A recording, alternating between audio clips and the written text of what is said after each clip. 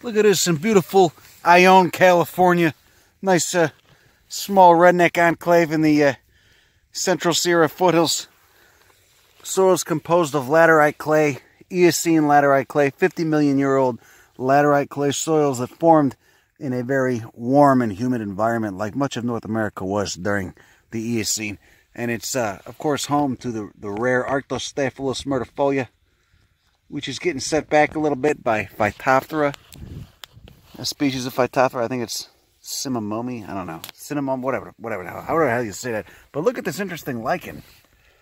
This ground lichen, which forms an almost gelatinous substance just right here on the surface. And then, of course, the soil is super iron rich because it was weathered over a very long period of time in a warm and humid environment like a swamp. But I still can't get over this little, looks like a rock, but it's not. It's like gelatinous. It's like a jelly. So you can see this Arctostaphylos species has been here a long time. Long enough for it to become a specialist on this type of very harsh soil. And that blue one up there is Arctostaphylos viscida. And again, I think Ione, I think this area is the only place that this manzanita subspecies grows, and it's very, very tiny flowers. I don't think it necessarily looks like a myrtle, but the flowers are so small. And you rarely see it taller than 2 feet. Here you got viscida. So-called viscid as an adjective means sticky or adhesive.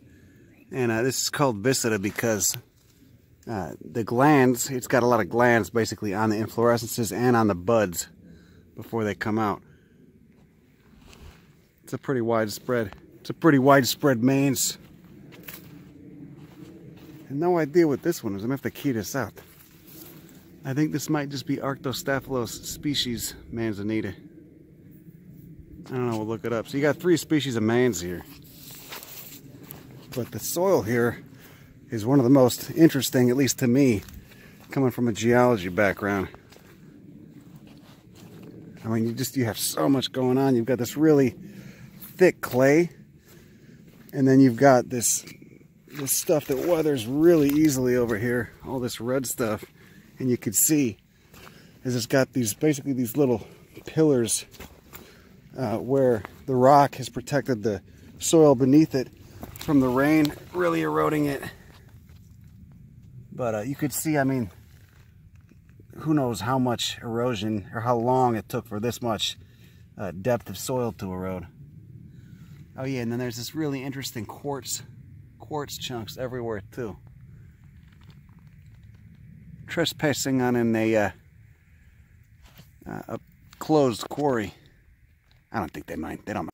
Look at this. I don't know what this is. If it's just I guess it's just mud. I guess it's just shale.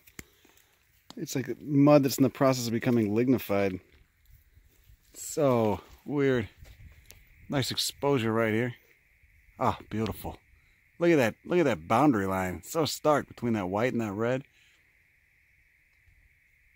That white, I'm guessing, is just some sort of sedimentary, I guess, maybe calcareous sediment layer on top of a much more iron-rich, more oxidized layer of mud.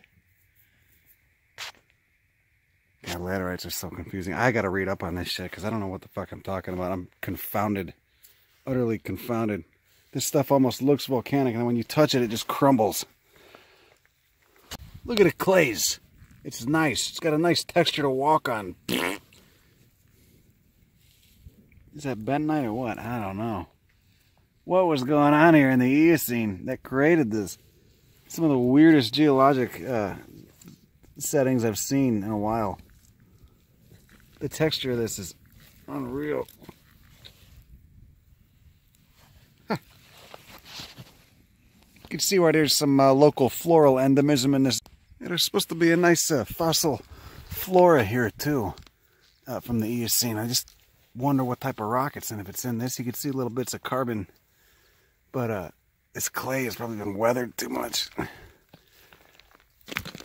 Find a nice Eocene leaf impression.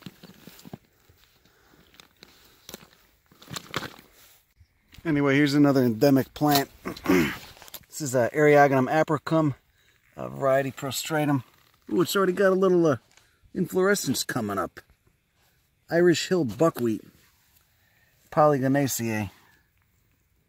Oh, look at it! Ooh, heart-shaped leaves and a long petiole. Oh, look at that too. Look at that. It's so nice. Isn't that nice? I don't even see that it was about the flower. It's not about the flower, but it's got buds on it. Only known from the laterite soils of beautiful Ione, California. Look at it. Each one of these little black dots right there is an Eriogonum. It's Eriogonum apricum, variety prostratum again.